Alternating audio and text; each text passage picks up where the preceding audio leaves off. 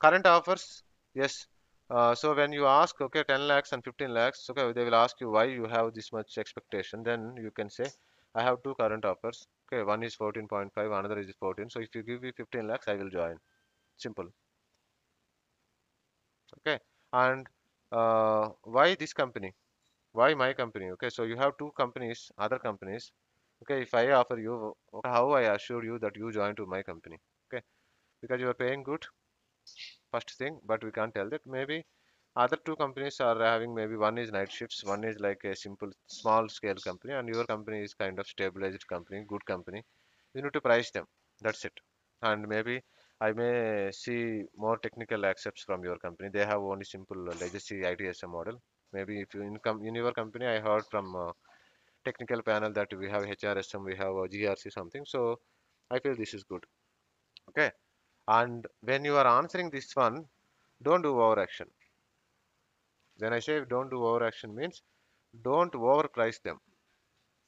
Okay. If you overprice them, now HR will note every word. If I tell, okay, the other office is a night shift and this is morning shift and this is good for me. The other office is in Pune and this is in Bangalore, Marthali, besides to my home. So you are giving choice to them to again negotiate. They will tell, okay, he can't join to this one and this one only he will join. So offer him 13 lakhs, he will come. The other way of seeing this one, okay, so that's why I said don't do overaction here. HRs are very, very, very active, very, very, very proactive people. Each word will give you something, good or bad. If I sell, I have two offers. One is in Pune, I want to stay in Bangalore. One is a night shift, I want only morning shifts. Okay, that's why I'm taking your company. Then I will offer you 13 lakhs, come. Then what you do? You are understanding ma? What is my point? Is that correct or not?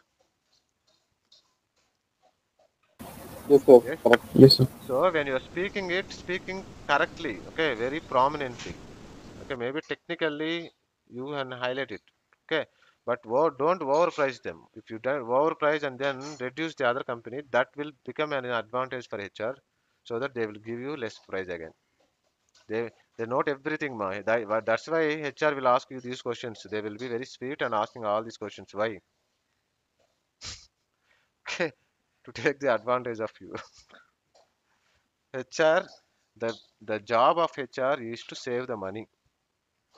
The recruitment HR, if I am a recruitment HR for a position, okay, if the budget is 13 lakhs, if I can save 1 lakh, means if I can get a person for 12 lakhs, I'm good.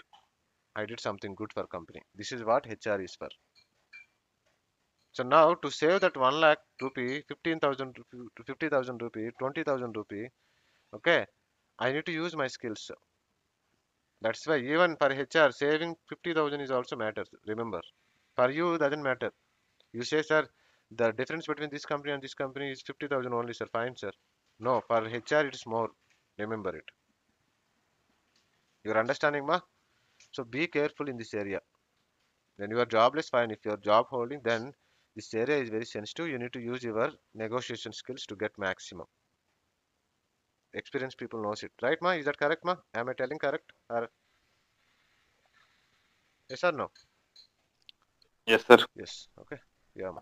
One more question. So if we're going with this experience thing, will that be beneficial for us? I mean, how the companies going with this work from home option?